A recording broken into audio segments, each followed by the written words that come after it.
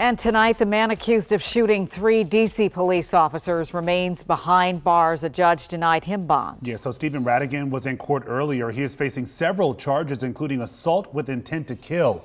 According to new court documents, Rattigan said he shot at police because they were going to take his animals. More than 30 dogs were removed from that home. The officers Rattigan is accused of shooting were trying to serve a warrant for animal cruelty.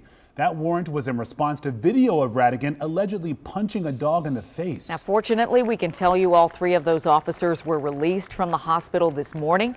D.C. Police Chief Pamela Smith was there when they walked out, and she said yesterday's incident is proof the district needs stricter gun penalties. With regards to Secure D.C., there's a legislation that's in that package. It is my hope that the D.C. Council will pass Secure D.C. with no amendments in order to support the work that we're doing here in the District of Columbia. So that crime bill the chief just mentioned there passed its first council vote last week. A second vote is expected in the coming week.